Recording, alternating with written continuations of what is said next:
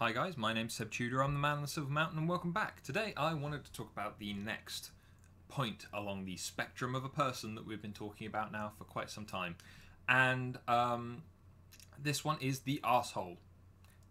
Fairly self-explanatory, but let's get into it. Ultimately, this individual tends to be someone who has either always been this way to one degree or another, or has come from the more nice guy end of the spectrum, emulating behaviours from the bad boy or from other sources around that's this side of the spectrum, and as a result they have taken the wrong interpretation of this. For example, they may have taken the kind of self-focused and kind of confident, cocky behaviours from the bad boy and misinterpreted them to turn it into self-centered kind of attitudes to the point of narcissism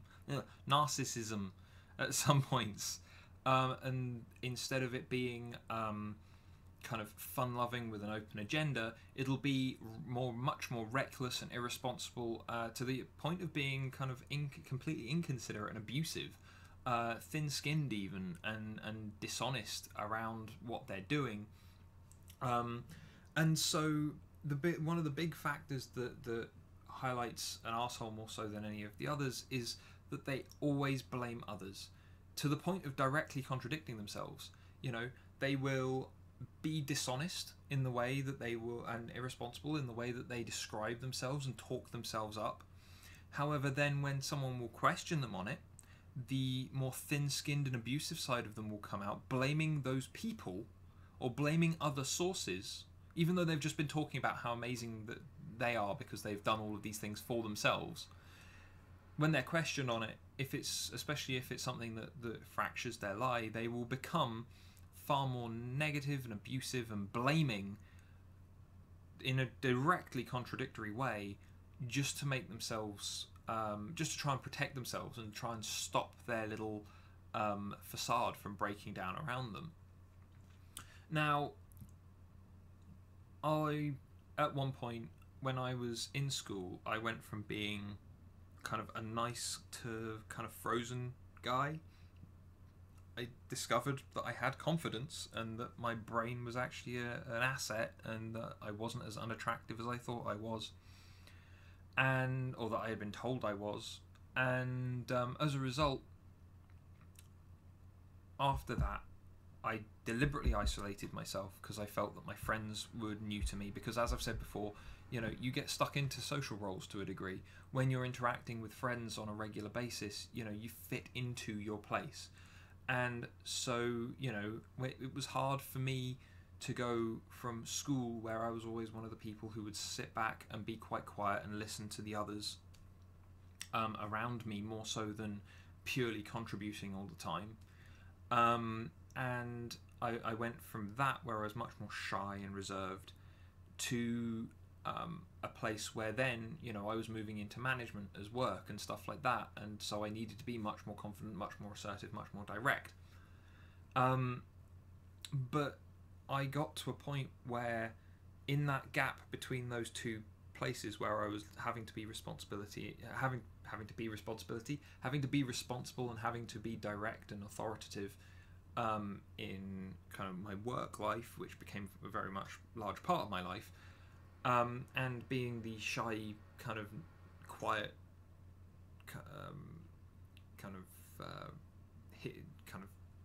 the recessive kid, the one that was just kind of hiding in his own flesh, to one degree or another. And you know, in that gap between, it was very much a case of, there's my ideal place for confidence and what I want and the relationships I want to have and the things that I want to do. I had already undershot it. I was already nervous and quiet, and all of the what-if bricks that I was building my walls out of, and every so often there'd be that little thing that came into my head and went, well, she's with him and I really like her, but what has he got that I don't? You know, and that would still occasionally jump into my head there. But the thing is, then I overshot it. I overshot it massively, and I got into this space. I became reckless and irresponsible. I wasn't so much on the dishonest side, but I did take a lot more of the whole the more inconsiderate side. You know, I would look at the people around me, and I would see how I could leverage that more for me, so that I could get what I wanted instead of anything else. I don't think I ever really touched in on the abusive and thin-skinned kind of dishonest side of things, but I was very much more kind of like, how can I step on others to get what I want? And the thing is, I had that experience before I actually hit management, and that was why I think when I got to management, I was able to continually pay attention and be considerate and be aware of my team and the people around me, so that I could get them to work without really just stepping on them, because I realised that by that point that just purely being inconsiderate just caused so many problems as I ran forward with it. You know, things became dull, honestly, when I was able to leverage everything in my favour.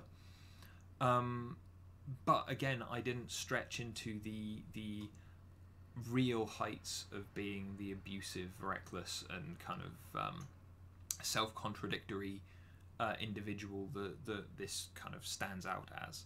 But the one thing I will say is, whilst this isn't a good thing to be, you know, it's obviously negative, it's obviously self-harming as much as it is, you know, impacting on the people around you and isolating,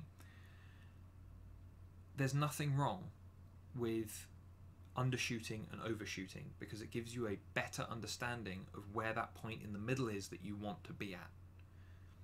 Yeah, that's some of the, you know, life is trial and error, life is mistakes. You just need to make sure that you're learning from them as you make them. Yeah, so it's like, I undershot horribly when I was a kid. I overshot horribly as I came into being an adult.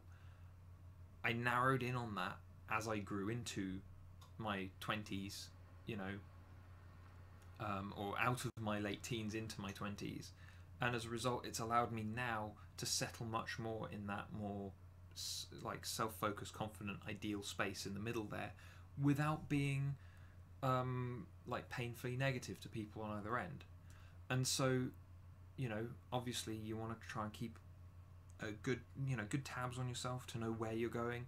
And I wish I had had this kind of like the spectrum tool that I'm talking through and have been talking through recently. I wish I had had this kind of thing back then, simply because it would have let me monitor more of where I was and where I felt I was, and how I could kind of nudge myself back to where I needed to be. There would have been a greater understanding of these things, you know.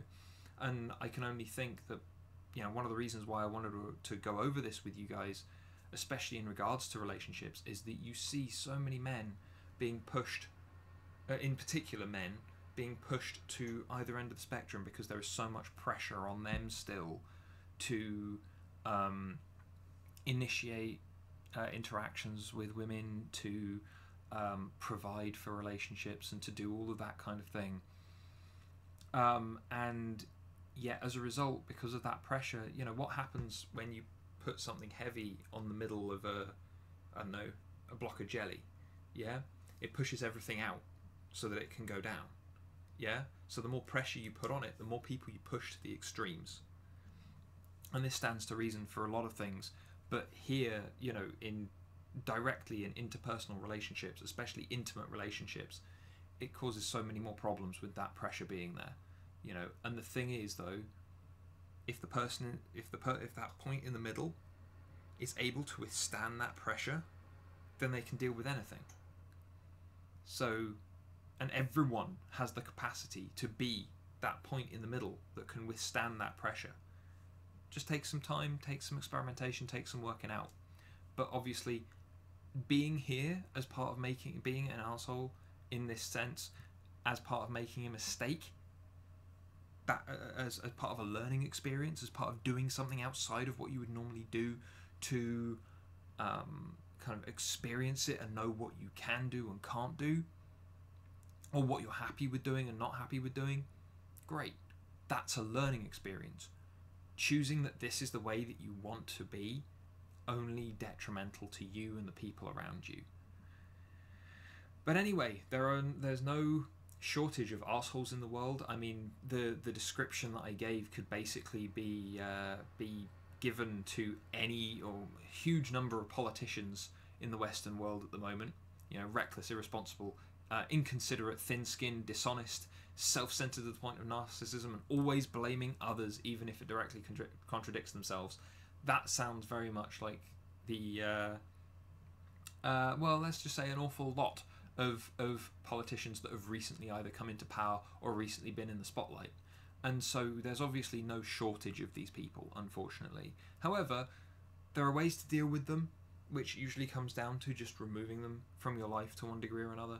But also, what it comes down to is, if you are one of these people in this place, you don't want to be here long term. Yeah? Look at the number of issues, troubles, the negatives attached to the people that sit here for their entire lives. Yeah? It doesn't help you along your way to any kind of close interaction with other people, considering this is a tool mostly that I put across for people trying to monitor themselves for kind of self-improvement with dating kind of in mind, but just in general it doesn't help you. But anyway, that's my thoughts on this, as well as the rundown of it. So what do you guys think? Please let me know. How have you interacted with people like this? Have you ever found yourself in this place and then realized that actually maybe this is something that could maybe be tinkered with and readdressed? Maybe you're not in the best of places. I would like to think in fact I'm almost positive, I know full well that I'm not the only person who hit a place like this and then slowly dialed it back and worked towards a better place. In which case, how did you do that? I've told you what happened with me. I took things got boring, things got dull, and I started taking a good look at myself and actually working my way back. How did you guys do it? Again, anything that you say down in the comments below allows me to see what you guys are interested in, might give me some ideas for more videos and things like that, but also it lets you guys see the experiences of other people around you so that you can learn, and so that it might just give you some more to think about on top of what I've already said in this video. Everything's a learning experience. Everything that you guys say or do in the comments will potentially allow a learning experience for someone else on the possible other side of the planet. But otherwise, if you found this at all thought-provoking, or liked what I was saying, or just found it interesting in some way, then please drop me a like, and otherwise please subscribe for more, and I will see you guys in the next video tomorrow. Take care.